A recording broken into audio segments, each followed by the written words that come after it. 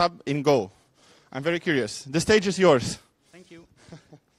So, hello, I'm Florimond, and this is Tom and René. We are all three part of the Emitter team. And today I'm going to introduce to you Emitter. I'm going to show you a few use cases, and then I'm going to answer a few questions. But if we don't have time for all your questions, please remember that we have a stand at Building K Level 2, so you can always visit us, have some candy, and ask us all your questions. But first, who are we? We are a young and dedicated company based in the Benelux and Singapore. And what we are dedicated to is preventing you from reinventing the wheel. We notice that in this field, a lot of people try to reinvent the wheel. And we all know that you'd rather, instead of reinventing it, perfect it. That's why we created Emitter and we made it open source. So what's the problem we are trying to solve? The problem is a basic communication problem. Is I want to talk to Tom over the internet to have a chat with him. So what could I do? I could just use a simple socket. That would be easy enough. That's a well-known mechanism. But still, I would need to know Tom's address, and I would need to be available at the same time as him over the internet. And also, we would need maybe to have a secure connection between us with TLS, for example. So that's not too bad, but that's already 3 problems to solve. And but more problems arise if more people want to join the conversation. If it's a group conversation with a third, a fourth, or a fifth person, now everybody in the group has to know the address of everybody else in the group. And everybody in the group has to remember to forward messages to everybody else in the group. And then what happens if we want some kind of authentication because we don't want anybody that has the address of someone in the group to be able to join the conversation. So that's why usually a common solution is to introduce some space decoupling by using a publish-subscribe system. In a publish-subscribe system, clients don't send messages to each other directly anymore. They send messages to a central server called a broker. And in this system, clients don't need to be aware of each other anymore. They communicate through channels, which is it's a virtual path to a resource. It looks like this. It's like a /hello /world /something. And the broker takes care of authenticating people, of forwarding messages to everybody, and maybe of storing messages to deliver them later, and things like that. So it's a nicer solution, but it's still not perfect, because what happens if you have a very successful application with millions of messages exchanged every second? Then maybe one server is not enough anymore. You need a cluster of brokers to work together to deliver all those messages. So you need, as soon as you have several servers, you need to have some message routing to be sure that messages arrive at destination. You maybe don't want to have an interruption of service just because one server breaks down, or even multiple server breaks down. You need to be able to scale efficiently, to scale up and scale down, to not waste resources when you don't need that many servers anymore. So that's a lot of things to think about, and that can become very complex very fast. So wouldn't it be nice if there was an off-the-shelf solution to all those problems? Well, that's why we created Emitter. It's a publish-subscribe platform written in Go, and it uses the MQTT protocol. As I said, it's scalable. It's built to scale horizontally. It's designed to handle high throughput. It's secure. It uses TLS encryption and expirable channel keys and permission attached. Persistence, we currently provide 2 mechanisms for persistence. One is an in-RAM store. So as the name suggests, it's stored messages in RAM, which means it's very fast, but messages are lost if the server breaks down. The other mechanism is SSD optimized store that uses Badger. It's lightweight because it uses the MQTT protocol, so it was designed with IoT in mind. And the API is very easy to use. I'm going to show you the API just after showing you a few use cases. The first use case that we could think about is a real-time chat So that's basically what we discussed so far. There is not much to say about it. That's a chat. You can imagine that you have a sub-channel per rooms, and people subscribe and publish to rooms. That's, by the way, a sample that we have on our website, so you can try it on our website and maybe use it on your own website. Another use case is smart cities. We had that guy in Turkey that explained to us that in big Turkish cities, garbage trucks don't go directly to the landfill. They go to intermediary bins to empty their load. And so they have to monitor, of course, the filling rate of each bin, so they optimize the route of the garbage trucks, because they don't want, of course, a garbage truck to empty their load in a bin that is already full. So you could imagine there is a sensor in each bin, and there is a dashboard that subscribes to all the bins with a filling rate slash this is a wildcard. That means that it subscribes to every sub-channel.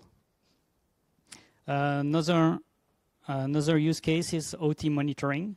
So we had that guy that had crematorium. So a crematorium has various pieces of machinery, and each machinery had various sensors. For example, there is a silo that has a temperature sensor, and there is also a chamber that has a temperature sensor. So the silo would publish to /silo/temperature, and the chamber would publish to /chamber/temperature. And this guy wrote a dashboard in Python, because we have a Python SDK that has, for example, one gauge that subscribes to plus temperature. Plus is another wildcard that we use. That means it replaces one level, basically. So it means any level /temperature. So it subscribes to all temperature sensors. Another use case is online games. This is a demo I wrote to demonstrate that Emitter has very low latency. It's Bomberman. I guess we all played that game. Here I'm playing with that with my brother over the internet, and as you can see, there is it's very fluid. And I'm using almost no pass prediction. So it's really the real-time messages that are sent very fast. Here I made it so there is one sub-channel per game ID and one sub-channel per game ID per player. And each player published to its own channel. And each player also subscribed to the game ID /all, which means that they all receive messages from each other player, messages mainly of position updates. Finally, I'm going to show you a bit of the API. So this is how the API looks like in JavaScript. You just do emitter.subscribe to subscribe. You provide the key, a channel, of course, that you want to subscribe to, and you can have an option which is last, which provide X number of messages that you want to receive, which were stored on the channel. To publish, you just do emitter.publish, which where you provide the API key again. That may not be the same key. That could be another key with other permissions. Here I publish to chat/Florimont. And of course, I provide my message, which here is a string, but it could be a binary message, any kind of message actually. And there is an option, the TTL, which is the number of seconds I want the message to be stored. So that's all you need to do to start exchanging messages with the brokers.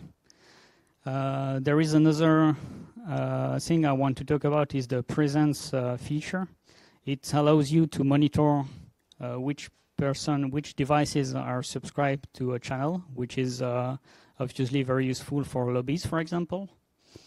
To call presence, you just do emitter.presence. You provide, once again, an API key, then the channel you want to monitor, and then you have two options, two parameters. Well, the first parameter is status.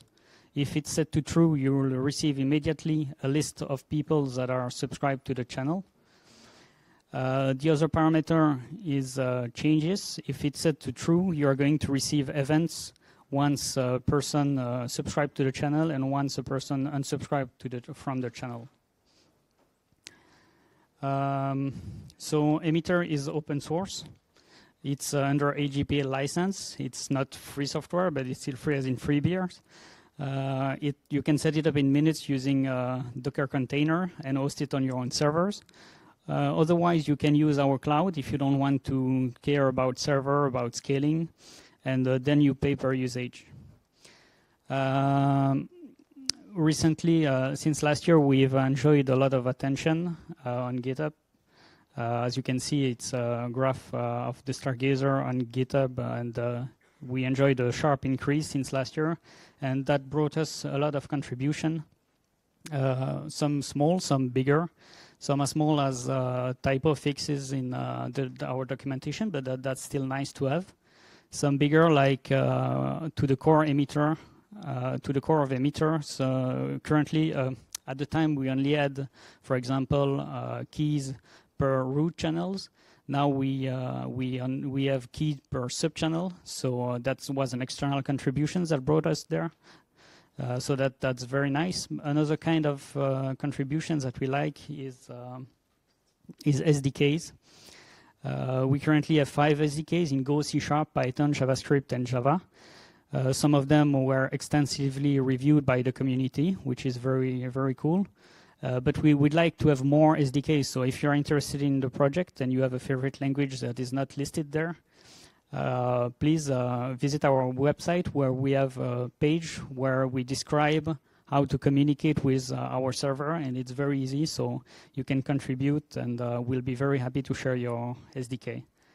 Now, I don't know if we have time for questions, but please remember that we have the stand at level 2 of the building K. So. Thank you very much. We have, yes, first an applause, of course. We have time for one burning question, if someone has. Otherwise, you can visit them at the stand. Anyone who really desires to ask something? No? Okay, thank you very much.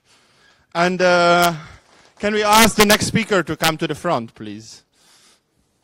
Also, another request, as you see, a lot of people entered the room by now. Try to compress yourself as much as possible. Sit next to people that you don't know. It's good to meet them during this event. And make sure that everyone can have a seat. I have a little present for you guys as well. Wait. Oh.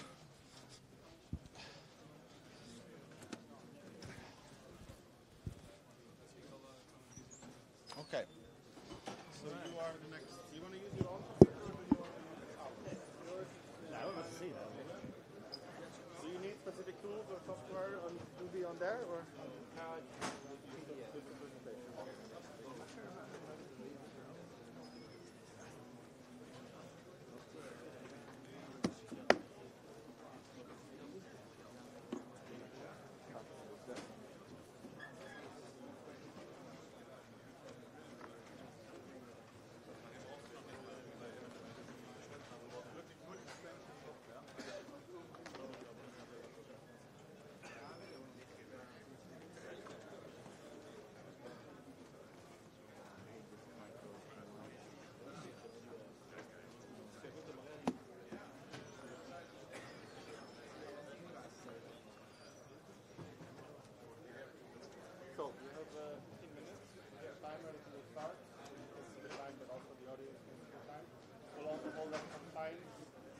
For example, notice that you're not concentrating on the mic, and I have to tell you. We have 2 microphones. I don't know which one you would prefer to use.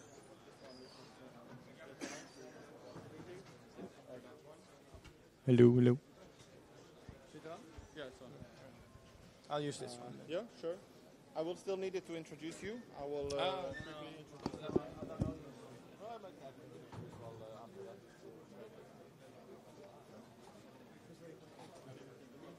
It's the same. Afterwards, if there's like time, we can ask one or two questions. We can run around and give the mic to the people in the audience. Yeah. But then you will also maybe have to use this to answer it. We'll see. It depends if it's on the